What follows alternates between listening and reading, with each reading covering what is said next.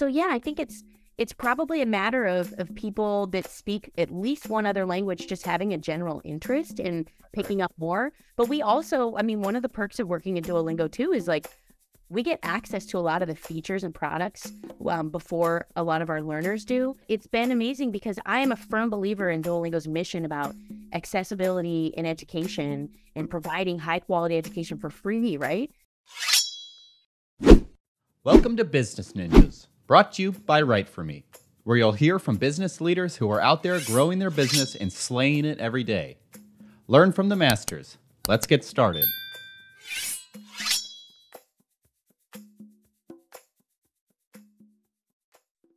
Hi, everybody. This is John Gerard, and I'm here with the Business Ninjas podcast, and we've got an amazing guest today with me. Katy Romdall is joining us from Duolingo. Katy, so great to have you here.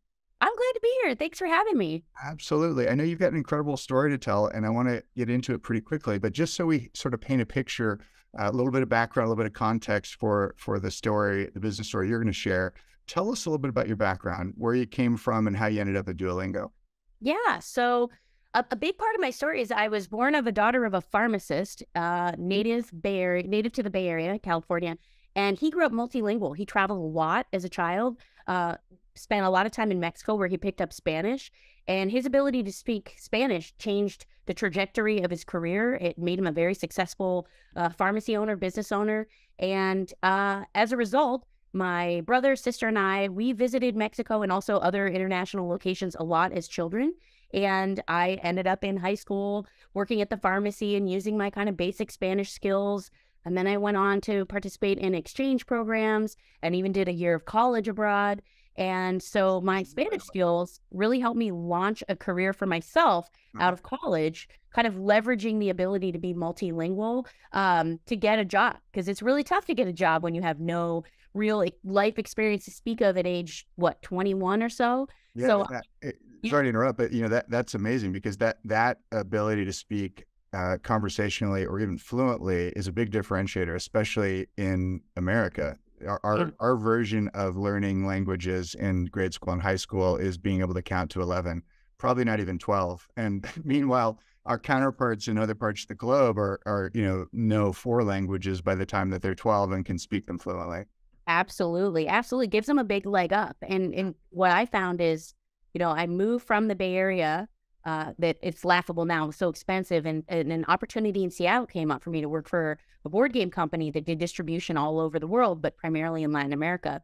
And so I am still here 16 years later in Seattle as a result of not a lot of people at the time, at least, having fluency in Spanish, English, and some Portuguese in Seattle, Washington. So Bay Area, maybe, but not so much Seattle. So if we were to segment that group or that audience up in Seattle, there's 6 of you that sort of knew that at that time? Something. They're all related to me too. No, I don't know, but they're all connected in some way. So curious about on the board game side, were you doing translation or were you doing business in Spanish, Portuguese, that kind of thing? Yeah, fully business in Spanish. So my interview with this former boss was in Spanish, and he's also from the US, but similar to me, had some kind of, stuff in his life that enabled him to learn Spanish, and then that changed his career too. And so what we did is we distributed, but also produced our own board games. We're a subsidiary of Hasbro, doing all their sales in Latin America. It amounted to 5 or 10% of their total sales. And to Hasbro, it was it's not a big deal. Why don't we have this other subsidiary manage it for us? And so we did all of that. And so my job was taking phone calls, writing invoices, creating marketing emails. And this is at the dawn of Twitter and social. So I launched our social pages. Yep. Everything was in Spanish. So no English at that job at all. And some Portuguese, but we had Portuguese coworkers that were handling more of that than I was. That's amazing. Well, I suspect everyone can tell how this experience that you've had might lead its way to Duolingo. But maybe tell us a little bit more about what happened from there to land you at Duolingo. Yeah, I got lucky. I had a couple of jobs where, again, my foot in the door was that I spoke Spanish, but wasn't feeling too passionate about the sales world. I really found myself wanting to work in community initiatives or building events and connecting people. And so it wasn't a Spanish opportunity, but a role at Yelp in 2009 came up in Seattle. And it was for, a head of marketing position for the greater metro area of Seattle to sort of run initiatives and campaigns and sponsor events to bring more visibility to Yelp as a product or a platform or community to people in the Seattle area. And so that was my first formal job in English. So it was like my third job out of college, was like finally using my native language. And that job was amazing, especially at that time in sort of the tech world. There was just so much opportunity, and the community that I built was growing, and it was exciting. And I was there for a number of years, even to when even helped launch when Yelp expanded and moved to Europe. I raised my hand for an opportunity to help start with a little bit of translations to do a launch for us in Spain before they hired international teammates. But yeah, Yelp didn't have quite the language opportunities, but cut to a few jumps later, and a former colleague of mine at Yelp, who I really deeply respected, was at Duolingo. And I just remember thinking, "You're at Duolingo? Do you know that I speak Spanish?" I thought I was so special. Right. Long story short, everyone at Duolingo speaks like 5 languages, and I only speak Incredible. a measly 2.5. Oh. But yeah, it's just like a lot of networking and things connected. So the Yelp path led me eventually to Duolingo, and it's just been a wild ride. It's been so great. Well, I want to get to this amazing business story inside of Duolingo that you've been right in the center of. I want to sidebar just for a second, because I'm so curious about polyglots and especially people that are American that speak multiple languages. And you said something really interesting about everybody at Duolingo, knows multiple languages. I'm really curious. Do they come to Duolingo knowing a couple and then learn more while they are there? Are these sort of people that are passionate about studying languages before they get there, kind of like you are, or how does that work? That's a great question. I don't want to speak for others, but I think if I try to guess from my own experiences, when you enter the world of at least being able to be bilingual and you know another language, it's like you've untapped a whole community or network. It's just like really amazing to be able to communicate with people across that language barrier. Yeah. And so I think it, one, because languages are connected to each other, and there's so much shared between different languages at their root, that it lends itself to people that speak 2 languages thinking, oh, maybe I'll pick up a third, maybe I should tinker.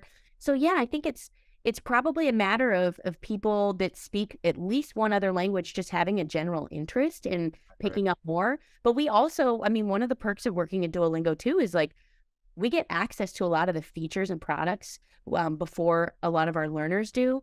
And so it benefits us, and it benefits the product team at the company for everyone at Duolingo to use the product. So I've been in the Portuguese course for a while, but I've also checked out the Danish course. I've been in the Korean course. I've been in the Scots Gaelic course. So it's fun to try to learn new languages. I can't say I'm super fluent in any of the ones I just rattled off, but I think it's probably the same. You're working on them. I'll see you on the leaderboard there sometime. Yeah. Yep. My mediocre French. That's wonderful. Well, so it sounds like you've got an incredible collection of colleagues. But it seems like a truism that people who study multiple languages tend to be very interesting and curious people. I think that maybe that's too sweeping a generalization, but I think it may be true. I'll take it. What a compliment. That's cool. Well, I think it's true, honestly. And so you combine that with, you told me a little bit about your background at community, which is, I think, something you've done a huge initiative fairly recently on at Duolingo. Talk for a second before we get to that about the science and the product team at Duolingo, because some of the things I think that are going on there are really extraordinary in terms of doing sort of research-backed learning and lessons, and doing this in how many languages are there? So we have 100 courses, and that supports over 40 languages. So one way to explain what the courses means is that they're taught in 2 different directions. Yes. So if you're learning Spanish from French, right, the Spanish course is not the same as Spanish from English or Spanish from Italian. Amazing. And even if you reverse it, if you're learning French from Spanish, that course is not the same, because there are going to be words or phrases that are common in French that you would have to learn as a Spanish speaker or an English speaker that don't directly translate. There's cultural references, and so it's a lot of work. Each course is individualized right now. Think about that. That's incredible. Yeah, here I am, very Anglo-centric, and and thinking that everybody must be learning these things in English, and that's apparently not the case at all. So Yeah, but when you ask about the science of it, I'm really proud to say, and I'm so glad you asked, like a lot of people, and I feel fortunate when I say I work at Duolingo, their first thought is, oh, it's so cute, it's so fun, or oh, I can't believe Duo the owl, he's so unhinged and crazy on social. And it's such a creative company, and our product is, I think, at front and center, free and fun. That's what we want people to think of, because that's what makes learning engaging. Yep. But what we never want people to forget, that attached to both fun and free, is that it is effective. Yep. So efficacy is critical at Duolingo. And so, sure, we have really cool product designers. We have animators animating features within the app to make the app look beautiful. But behind all of those scenes are curriculum designers. We have former teachers. We have linguists. Like I've never worked with more people with PhDs in my life. I'm talking actual experts in specific language curriculum design, experts in gaming. And so there's so much science behind how we teach. Yep. And the idea is we kind of cover it up so you don't know that you're learning as much as you are, because it should just feel lighthearted and fun, but it is effective. That's incredible. Well, look, that's as a user of Duolingo, that's been my experience, that it's clear after some amount of time that some real magic is going on behind the scenes, because it works. Like I come back around to the thing that I missed 3 lessons ago, and that I was sure I would never be able to remember, and all of a sudden I remember it. And it's really extraordinary. It sort of feels like some sort of black magic going on behind the scenes, but it's impressive. And part of it is those famously quirky sentences, right? Like there are a few naysayers out there that say, when am I ever going to need to know the bear drinks beer? Right. And the idea is not that we need you to know that the bear drinks beer, but it may come up in conversation. Oh, no, thanks. I don't want a beer. Or, oh, did you go to the zoo and see the bear? Like there are going to be times where you need to know those words, and you'll have forgotten that you learn them in a non-traditional, funny way that's more memorable than a boring sentence of, may I have a beer, please? That's fascinating. Yeah. A lot of the memory research says that making it stand out in some important way. A lot of memory techniques involve using a visual that's really strange, that would sort of stand out in your memory as unusual, like a bear drinking a beer, for instance. Yeah. I'm probably not going to forget that one for a little while. It's incredible. So kind of getting back to our story here. So all of this sort of culminated for you in joining Duolingo, and you were involved, I think, in various marketing areas and roles. And then all of a sudden this idea came up, and I think that it was something that you were championing yourself. Do you want to talk a little bit about the very beginnings of what now has become a pretty impressive program you've got? Yeah, I'm beaming here because I still pinch myself when I think about this. So there was a marketing offsite, and this is almost 5 years ago now. It was in 2019. Oh, yeah. And our marketing team at the time was rather small. We had just hired our first CMO, and she was she's since retired, but incredible person, strong leader. She had a background at Yahoo and Nintendo, all these big reputable companies. Wow. And she came in to build the marketing team. And so this is this little offsite. And if I'm not wrong, I think we were like 15 people. And this was like our international, this was everybody on marketing. Yeah. And I was in an initiative called Duolingo Events, which has now been sunset, but it was a virtual event product for people to meet virtually and exchange information and become friends and speak in a shared language for practicing. And it was a fantastic team to be on. But someone at this marketing offsite, it was not me, said, we call our users, we call them learners. We have so many learners that are so enthusiastic about what we do. They email us by the thousands saying, what can I do to be involved? I love Duolingo. I love learning language. How could I help? I just want to know more about Duolingo. And so we thought, how do we service these fans? How do we let them know what's going on with us? And what can we do that our competitors aren't doing? And that's maybe hosting an event. What if we have a conference that just updates these energetic and enthusiastic folks about the new products and features that we have coming up?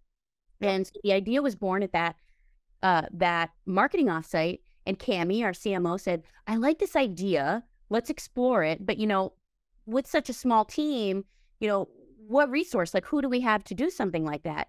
And I just sort of look around the room, and here I am having just spent 6 years at Yelp and then in directing marketing and event at efforts at this liquor company where we have big events and big budgets. And I thought, how different is a conference from an event? Like, Right. I can do that. I can do that. This is something I know quite a lot about. Yeah. Yeah. And so instead of just entertainment, there's going to be some talks. That doesn't sound too different.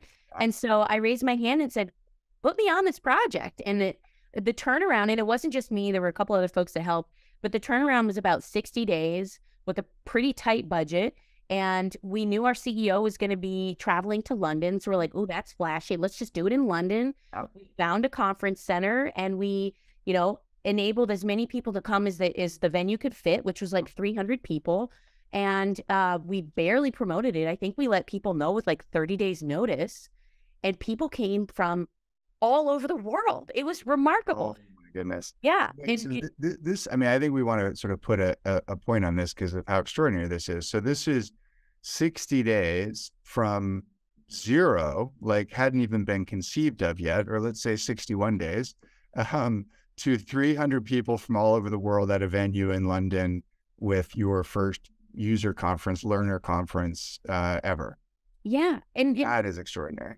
And I mean, if I had footage to share with you, which I do, and it's locked away, I'm not like the proudest of that conference. It really was slapped together. And then my biggest mistake, and I own this as an event and project manager, is that I forgot to hire an MC. I just was like, okay, there'll be a talk and another talk. And so I'm also not only coordinating and running production of that day event, but I end up running on stage. Already the MC. Yeah, that's fantastic. It was very DIY and very fun. Yes. And the end result, I'm happy to say, is the CEO and the CMO said, there is something to this. We really like this. It's 2019. And they said, do it again next year. We'll blow it up. We'll do it bigger. We'll do it in New York. So for reference, what time of year was this in 2019? Because I think we all know what happened on the global stage later. So so this was August 2019. And so I'm planning, and I've got a venue locked in. We're about to pay the deposit. I've got Trevor Noah locked in. We're about to pay his deposit. So wait, so you're planning this event for now August 2020, or when was is that what the follow-up was going to be? Oh my! It's going to be August 2020 in New York. Trevor, how big of a venue were you looking at? Just out of curiosity. So this comes from my personal preference, having attended lots of events and conferences.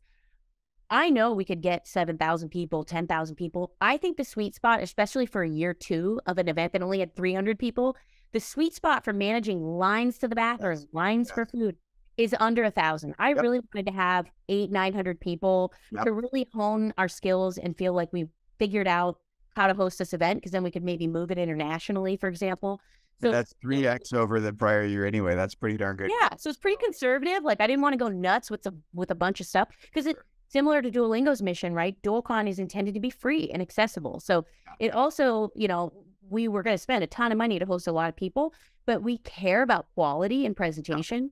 So we want to give food and coffee and snacks and swag. And so the budget changes a lot when you're like, let's get 7,000 people in an arena and give them food. And it just felt like quite a big leap. And it's a lot less intimate and a lot more impersonal, even with an incredibly enthusiastic community. So had you gotten to the point of making this available to attendees to sign up for yet? Or where were you in that part of things? Everything changed. We had kind of quietly announced we'd relaunched the DualCon landing page where people register, with some teaser details about coming to New York, summer of 2020. And that's it. We hadn't announced Trevor Noah. We hadn't announced other speakers or the lineup or the specific date. And so that worked out well, because I believe it was as late as February when I built this framework and presented to the CEO. I said, we have a couple options here. We don't do it at all.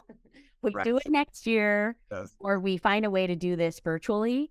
And also, mind you, in the time that I planned the first DualCon and was planning the second, I had taken a big leap as somebody that's not a risk taker. And I told my then manager on the events team, I said, I'm somebody that's really successful when I have like one thing to focus on. And I sense DualCon is going to be a big project. I think this has got to become a full-time role. And I pitched and written a JD for myself and said, like, I want to do just this. And I want to exit this other role that I'm doing and put 100% into it. And so here I am thinking, if we don't do DualCon, do I not have a job?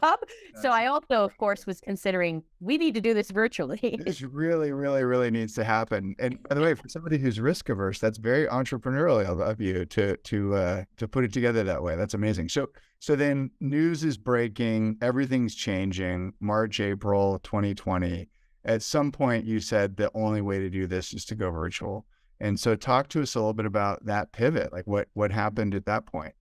Yeah, I mean, part of my pitch to the CEO, who I'm grateful was totally on board, was, let's meet people where they are. And sure, a lot of people are racing to have virtual events and the whole world is doing virtual, but like our learners wanted to hear from us and we had budget allocated for this. Like, let's just throw the pots at the wall and see what sticks. Let's figure it out, because we have a captive audience that was waiting for an update, and maybe they'll show up for us online. Yeah. And so calculating my OKRs, like how am I going to decide whether this is a win or, hit or a miss? And I thought, okay, it would be tremendous if we 10x our viewership, right? Like we were going to have 300 people in London. We're going to have 1,000 people in New York. What if we 10x that? What if our viewership was 10,000 people? Right. That sounds like a big number. Huge, right? Huge. Yes. Amazing. And so I was just going to ask to talk about numbers. And then what happened? 118,000 people tuned in during our broadcast. Now, simultaneously, we did not have 118,000 people, which is good. That is good. It was barely manageable at 40,000. I mean, we had lots of people on. We broadcast on Twitch, and then we restreamed onto YouTube so that people kind of find their own accessible entry. Low barrier to entry for us. Like, again, everyone's racing out there with conference platforms and trying to sell me on, oh, you want to use this conference platform or that one. But they all had like, you need to give first name, last name, where you live. And our learners they care about their privacy, and we do too. We're not trying to capture their information. Duolingo is a gift to them. Yes. And so, having it on YouTube just meant it was more accessible. It was free for them. It was free for us. And so we've actually continued with that for the last few years. But 118,000.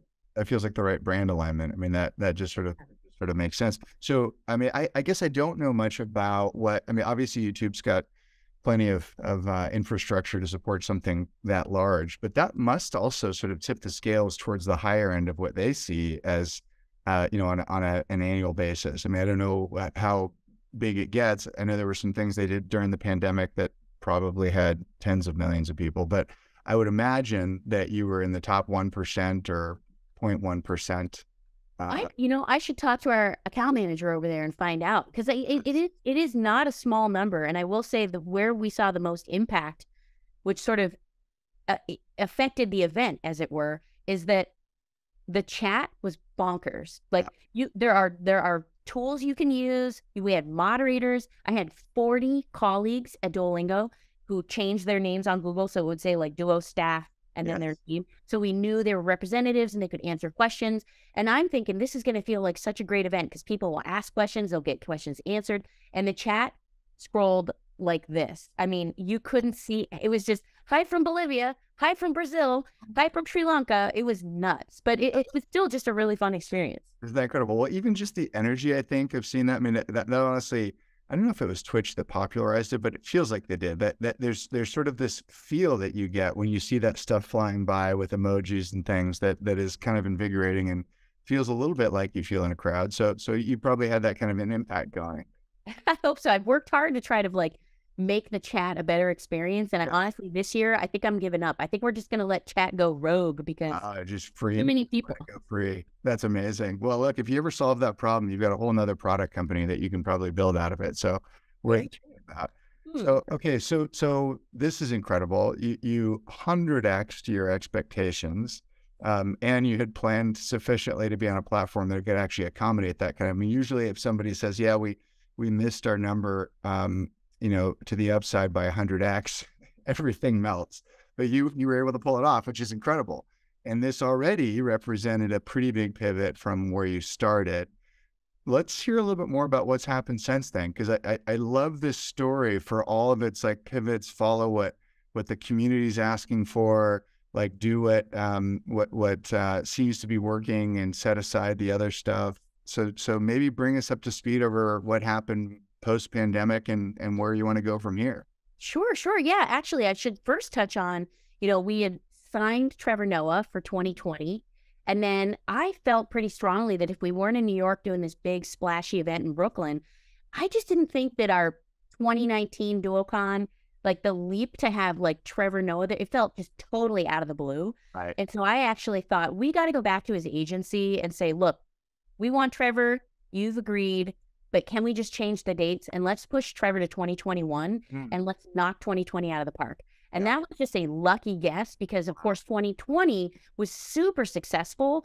But, 2019 speakers were primarily duos, people that work at Duolingo. Yep. 2020 speakers were a mix of a really successful language podcast host as our MC.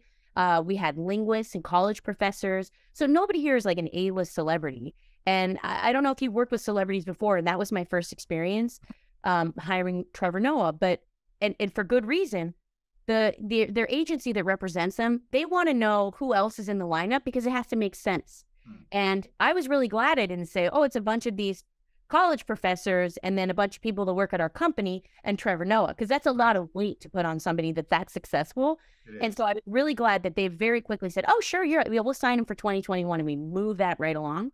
So 2020 was still a great lineup. I loved everybody that participated, but that was the year that we really figured out how to completely virtually produce this conference. Amazing. We also made the change to, we decided if we're not doing anything at a venue, we're not doing anything live. And I kind of looked to Apple's events, which is funny to say because they're like so many millions of dollars and so many hundreds, if not thousands of people involved in their events. Sure. But I looked to them as sort of like this like North Star metric. How do we copy what they're doing? Their events aren't live anymore. Why?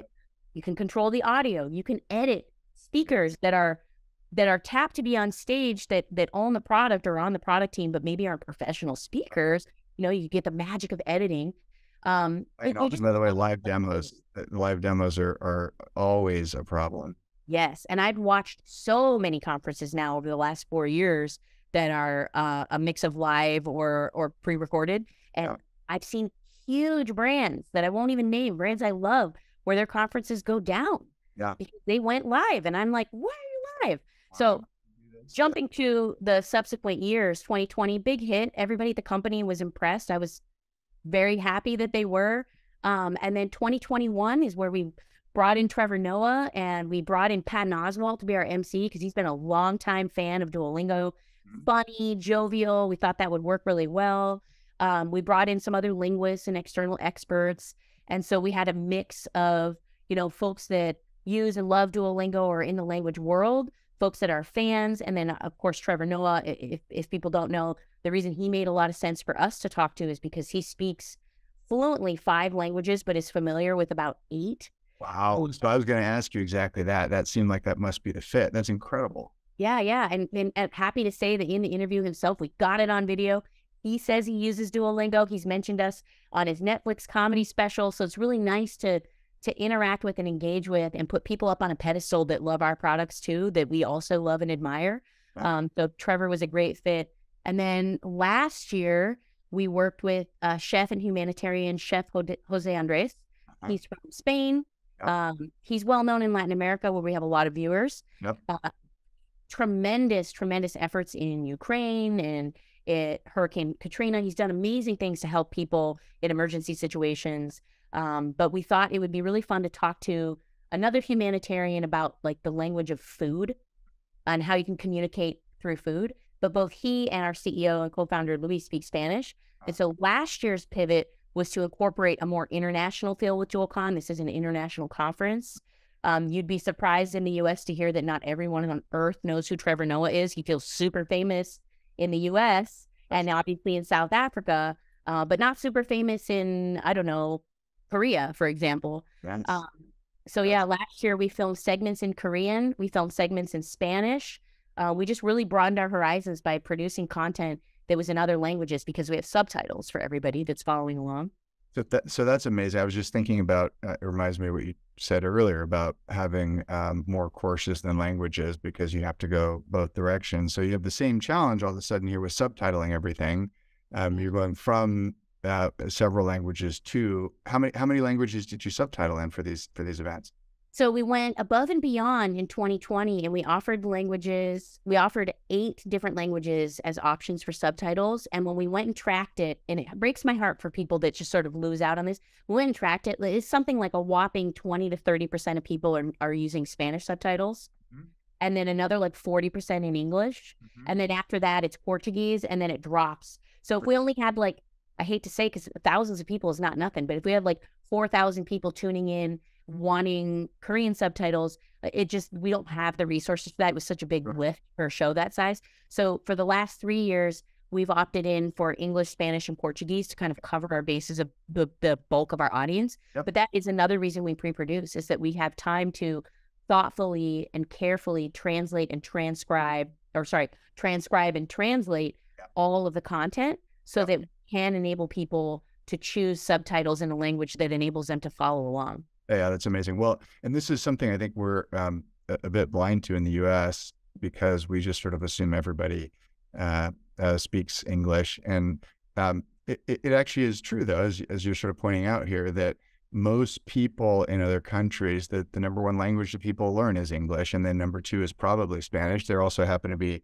probably more Spanish speakers. I mean, I remember my Spanish teacher saying, "Hey, if you can speak Spanish and English, you can speak almost anywhere in the the Americas, right?" Which is mostly true. We need Brazilian Portuguese rather, and we need French for parts of Canada. But that's pretty good, to have that much coverage with just 2 languages. So makes sense that you would have to make that choice and focus on those languages.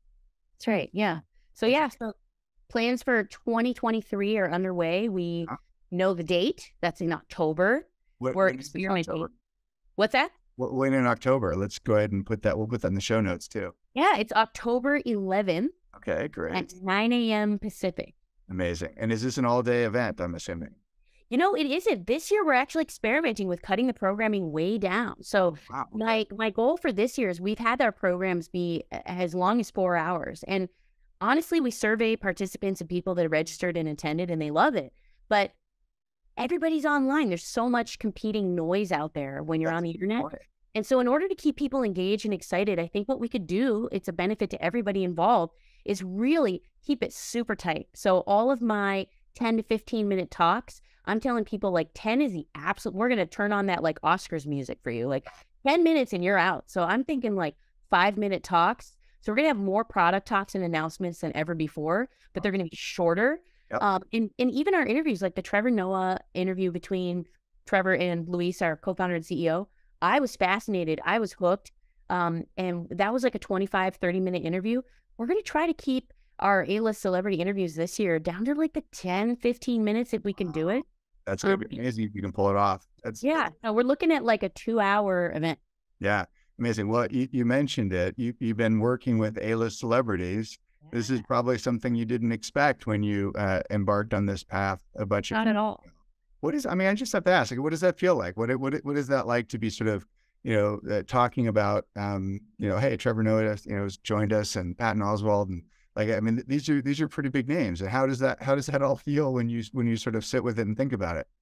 It really surprises me all the time. And I think where it's most exciting to me is I have a lot of choice in who we partner with. I get so much creative freedom from our CEO, who's my biggest stakeholder in this project. Mm-hmm. And so it feels really nice to be a big decision maker and decide, okay, who's the right fit for this conference? I certainly run the ideas up the chain when needed. And I certainly want other people's opinions and input, because I'm not like the creative mastermind that knows all.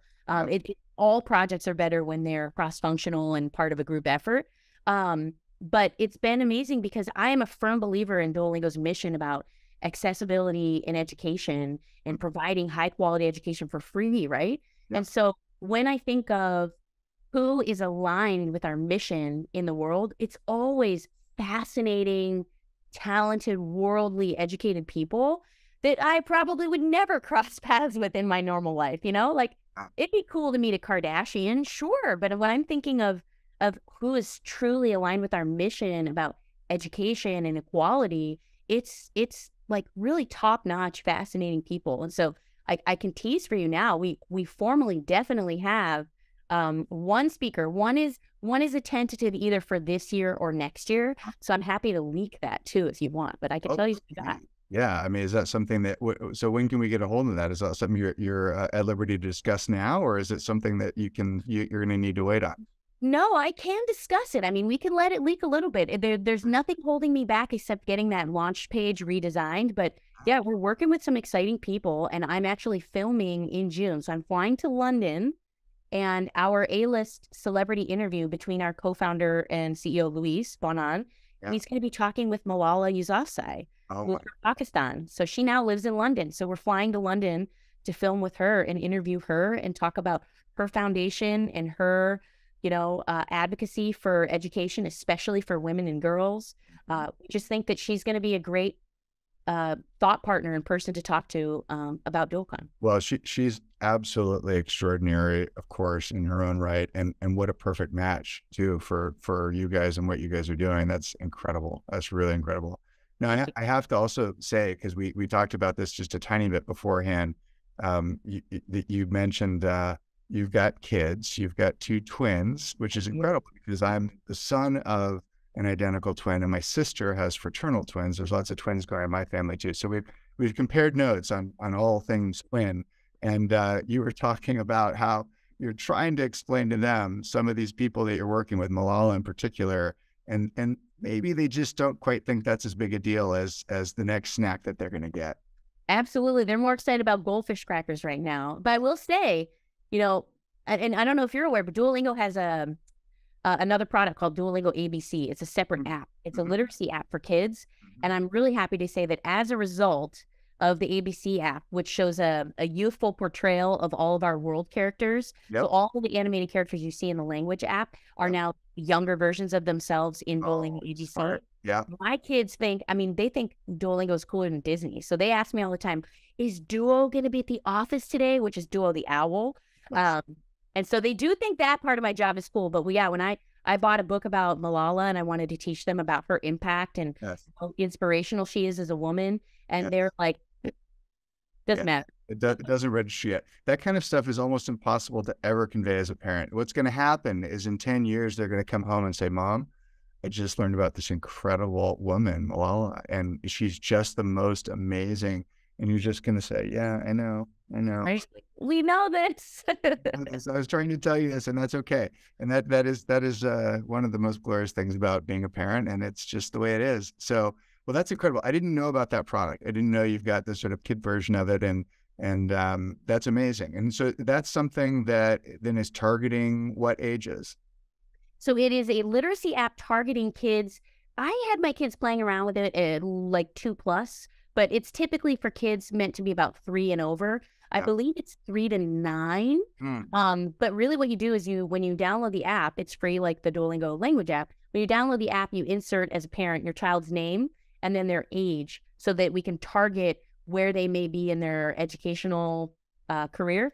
And when you type in their name, the app also then knows it. So it teaches them how to read and write their name. So that's kind of a customization ability that it has, but there's all kinds of stories. There's this sort of learning path that you follow where you like trace letters and you match words. It's all about phonetics and sight words. And it's, instead of being a language app, right now it exists in English and we're launching in Spanish. It is primarily just for people that speak that language natively. Sorry. So if you are English speaking and you want your kids to start catching up with knowing the ABCs, you download ABC and they start learning in English. That's amazing. I didn't even know about that. I mean, my kids are a bit out of that range. I've got teenagers, so they're pretty far along the path. And actually, all 3 of them use or have used Duolingo themselves, which is pretty cool. I'm happy to hear that. If I was a new parent, that sounds like that would be an incredible app. Telling people all the time, you got to get it. It's free because it doesn't have ads. I don't want to brag too much because screen time, we know when nobody wants screen time for their kids. If you're going to do screen time, this is valuable screen time. Like there's no, pay to play. There's no trick. There's no money involved. You just download the app and let them have that tablet for 20, 30 minutes. And then they walk away having learned something that's really valuable. That's incredible. Well, look, as long as we're on the topic, one thing I always like to ask other folks who are also parents, because I'm a parent with 3 kids, I used to have hair before I had teenagers, I like to say, and I've things. lost some too, actually. Yes, yes, that will happen. That's one of the known consequences or side effects of having kids. But I'm always curious to hear, especially for people who've had the kind of success and ambitions that you've had. How do you balance this? You know, you're a parent to twins, no less, and you've done this extraordinary thing at Duolingo and created this amazing, global event kind of out of nothing that now involves A-list celebrities and hundreds of thousands of participants. And how do you find that balance, and how have you sort of figured out your priorities on all this?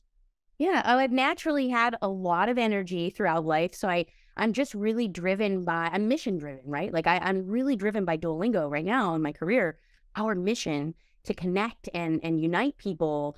Language is inherently social. So that's a driver for me. But before I started working at Duolingo, because I started working at Duolingo full time when my kids were 4 months old, I actually was in that blissed out stage between roles. Like I wanted to sort of stop working, enjoy being with my kids. It was a little bit of a high risk pregnancy, as a lot of twin pregnancies are. So for my own sanity, I was like, I'm going to leave the role where I currently am employed, and I'm just going to find something when I find something.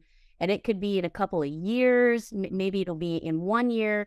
And I didn't really have a set plan, but I had considered the option, which is a totally valid option, to have a single income household, with my husband, and then just stay at home, because I knew I was going to love these kids, and I knew I was going to love being a parent. Yep. And as soon as they were born, I looked at them, and they're both girls, and I looked at them and I thought, man, I want to show you could have it all, and I got to do stuff for you. Like, I want to work for you, and I want to provide for you, and having dual income and finding a way, which is not easy, to have 2 full-time working parents, making those sacrifices, I feel like will pay off for my family, my personal family, in the long run. I just want to be able to provide for them and show them that if you want it as a woman, you could be at home, or you could be at work, or you could do both.